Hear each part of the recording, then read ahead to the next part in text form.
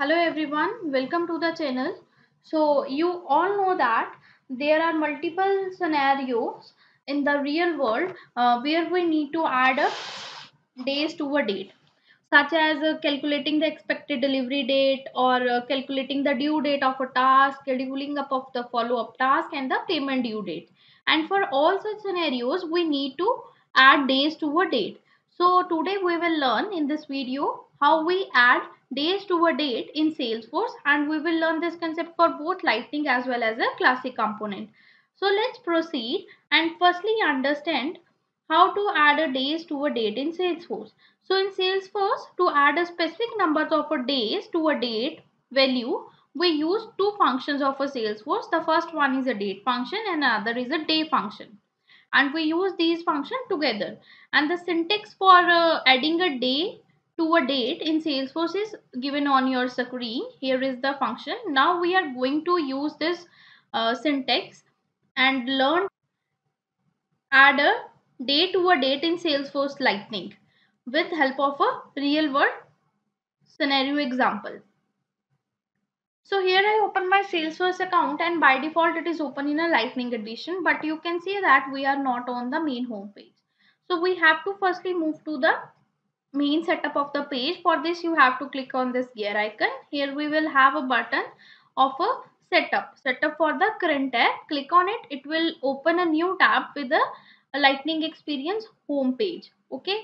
So after opening it, you can see that on the top menu we have a button of a object manager. You have to click on this button for getting all the details of the objects that we have in our Lightning component. Now you have to search for the object on which you want to add a day to a date field, and in this case I am going to show you the example for the product scenario. So I am selecting the product object. Now after that you have to click on the field and relationships button that is given on the left hand side of your screen under the details section, and by clicking it you will redirect to the fields and relationship page. And here on the top you have a button with the option new, the first button. You have to click this button for creating a new field. So now it redirects you to the page and it asks you to choose the field type. So as we are going to add a numbers of days to a date, so it is a formula based thing. So for this you have to select the formula as a date type. So here I am selecting the radio button next to the formula date type. And after that, to move to the next stage you have to click on this next button that is located on a top side. Then it asks you to enter the field label for the formula. So in this case I want to calculate the payment due date of the product. Okay, so I add a field label as a payment due date, and when you click on this field name it automatically populated the field name on the basis of the field label. Now by scrolling down it shows you some return types of the formula. So as we are going to add a numbers of a days to a date, so we need the return type as a date. So here I click the checkbox next to the date and click on the next button to proceed. So now it open up the page and ask me to enter the formula. So here you have to enter the formula where you add a days to a date. So let's add me my formula. So here you can see that I enter my formula that calculates the payment due date. And here you can see I use the various function of Salesforce such as date function, year function, month function and a day function. So I explain you this thing first. So here you can see that I first store the date using the date function. After that I fetch out the year, month and a day using the year, month and day function of a Salesforce. Next, here you can see that I add 3 as a number of days that I want to add to this date.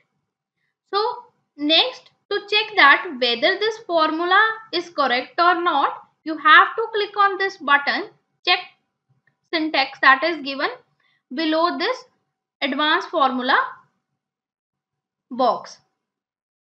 Now you can also add a description, help text, and if you want to handle the blank field of the Salesforce, you can also handle it. By setting all of your details, you have to click on the next button to move ahead.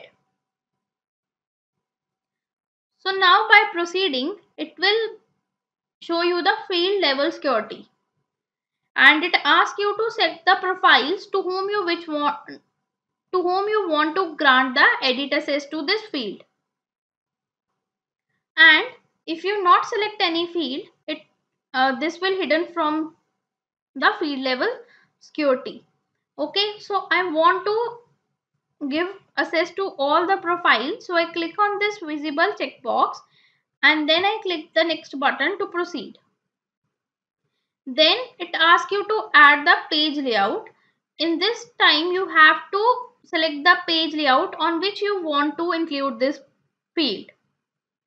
So here I want to include it on a product layout page, and by default it is also checked.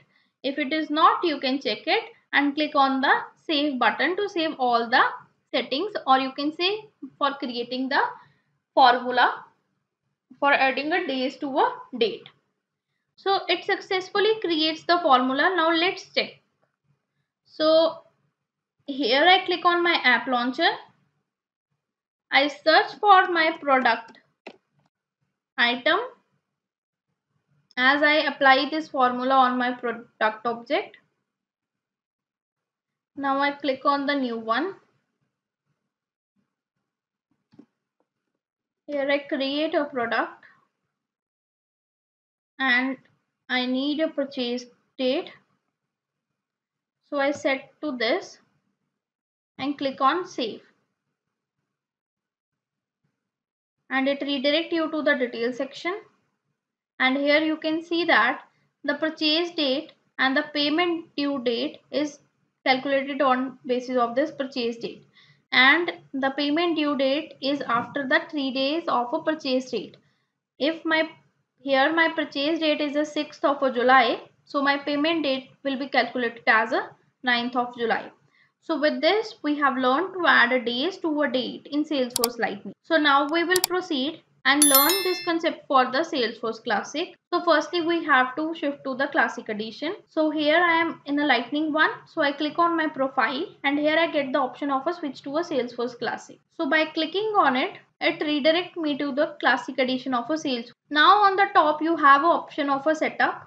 Click on it, and after this you have to scroll down.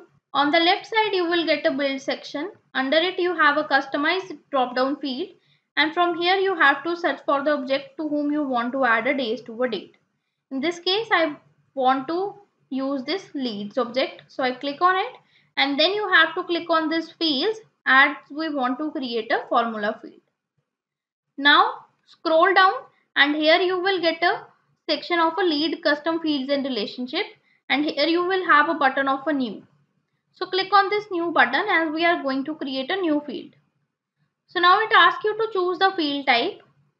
So as we are going to add a days to a date, this is a formula kind of thing. So I am selecting the formula one and click on the next button to proceed to the next step. After this, it asks me to choose the output type and enter the field label and the field name. So in this scenario, I want to calculate the lead due date. So here I enter my field label, click on the field name, it automatically populated, and as I am adding the days to a date, it always returns the output as a date form. So I am selecting the radio button next to the date field and click on the next button to proceed. Now it moved to the next section and asked me to enter the formula for calculating the lead due date.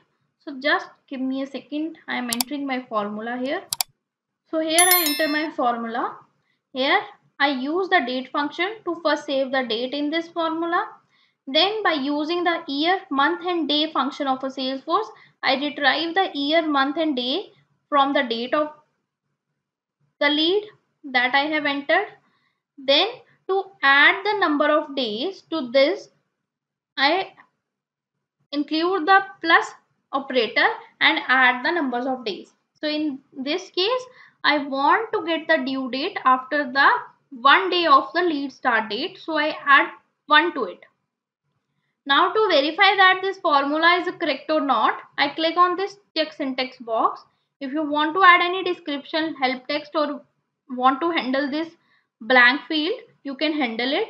And after doing all such thing, you have to click on the next button to proceed to the next step. Now it moved to the step number 4 and asked me to choose the field level security. So it basically asks you to select the profiles to which you want to grant the edit access to this field, and the field will be hidden from all the profiles if you don't add it to the field level security. So in this case, I want to add it to all profiles. So I click the checkbox next to the visible and click on the next button. Now it moved to the step number 5, the last step, and so it asked me to choose the page layout that should include this field named as a lead due date. Okay, this field will be added as the last field in the first two column of the section by default, and the field will not appear on any page if you not select the page layout. For example, here we have a 4 layout of the page for the leads. So if you want to add to all, you have to check all the boxes, and if you want to add on a specific one, you have to click on the specific page layout. So I remain is at it as so I remain as it is. So I leave it as it is and move to the next by saving the procedure. So this one is our last step. So we successfully create the formula for adding the days to a date in Salesforce Classic also. Now it's time to check whether it is working or not. For this, I click on this plus icon to get all the tabs, or you can say objects. So from here I select the leads, and now I show you. Here I open up my lead, click on this edit button. So here I enter the lead start date as a today's date. Here I enter lead start date, and now I click on the save button, and you can see that it automatically calculates the lead due date. Here you can see that the start day of the lead is the 25th of a 5th month, and the lead due date is the 26th of the 5th month. So with this, we have successfully learned to add a days to a date in Salesforce Classic also. So if this video was helpful, click on the like button and also subscribe to our channel for more videos like this one. Thanking you for watching and have a great day.